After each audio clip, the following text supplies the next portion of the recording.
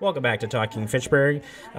Joining me again for, I'm so lucky to just keep her up here. So and lucky. Maybe she's just not busy today, I don't know. I got nothing better to do. It's Jill. She's back, director of the Senior Center.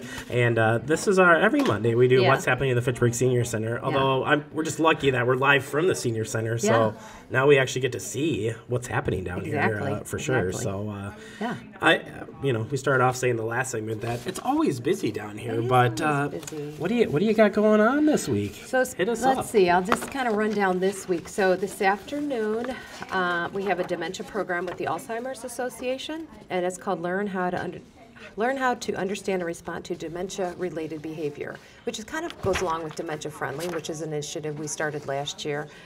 So family, friends, whomever, at 2 o'clock today, and that'll be at the lower level. Coming up this week, too, we have advanced care planning, which is always a good idea to start talking about what do you do at the end.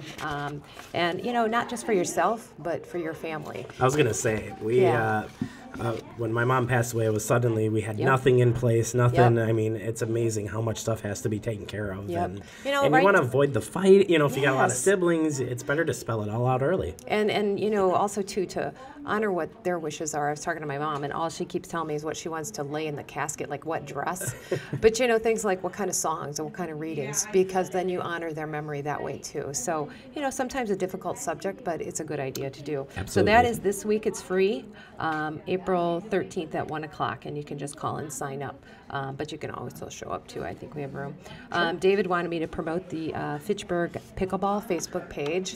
And it's not just for seniors, older adults. It's really for the community. He put pickleball locations all over Dane County. So if you want to play pickleball, it was in the front page of the Journal today. I mean, pickleball is huge. It is really blown up, and it's blowing up my knees. I'm still in physical therapy. That's all I have to say. So I've been playing for a year now, and he's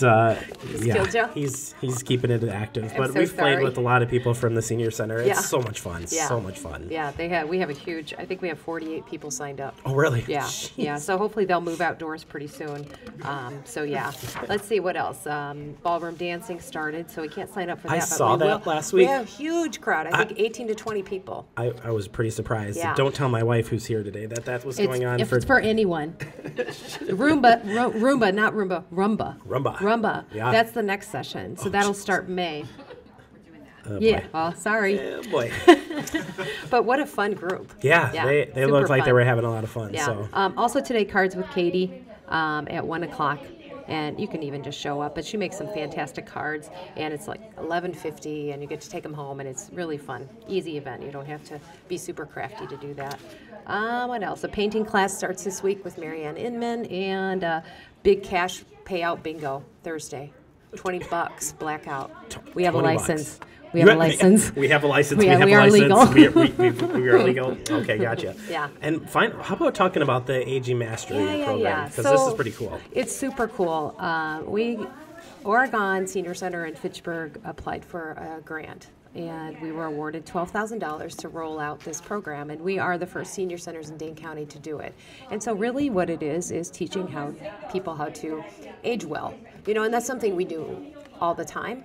But this national grant, this program, is just a little bit more concise. It really covers a lot of different dimensions of wellness. And so we have different subject areas that we'll be bringing in speakers. Now, unfortunately, kind of some things happened that were beyond our control, but we had to push back the start date. So we're still taking registrations for the program, but we're going to push it back till the end of May. But we have some fantastic speakers lined up through UW, through some different state organizations, and they really cover the gamut from eating healthy, financial fitness, medication, advanced planning. And like I said, we touch upon all these things all year round, but this really is encouraging people to get enrolled, take the 10-week course. Every week you're going to be given a different topic, and you're going to learn. You got a little homework, kind of like a little mini college course. So we're super excited. So Fitchburg's rolling out the first 10-week session in the summer. Oregon will do the exact same, a replica of this in the fall. Oh, so that way it's covered. If you miss one, Exactly. if you miss it, you can still do it. Yep. And the cost is, it's valued at $100, but only at $25. Exactly. So this first 2 years, so the grant's 2 years long, and so we're going to subsidize the cost of this program, and then hopefully we'll be able to continue this with different sponsors that will help offset the cost. That'd be awesome. Yeah, yeah. Well, just continuing on our before conversations, since we do have a little bit of time. Sure.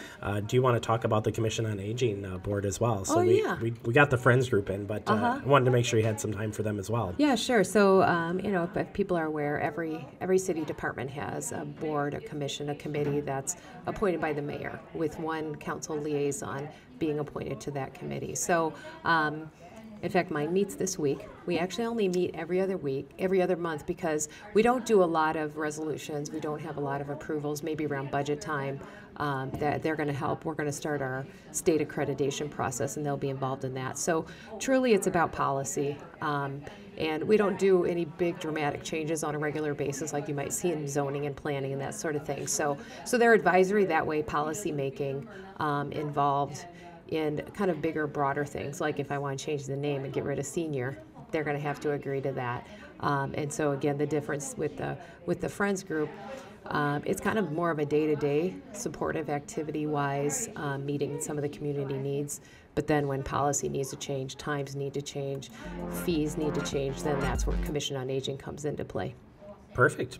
Yeah. All right, Jill. Well, thank you so much for joining me this morning. Yeah. I know you got to get back to work, and thanks you again for letting us be here all coming week down. long. Super proud. We're going to keep promoting everything you're doing down here, so Yay. appreciate it. All and right. We'll see you next Monday. Okay, thanks. All right, stay tuned. We'll be doing PB&J next on Talkin' Fitchburg.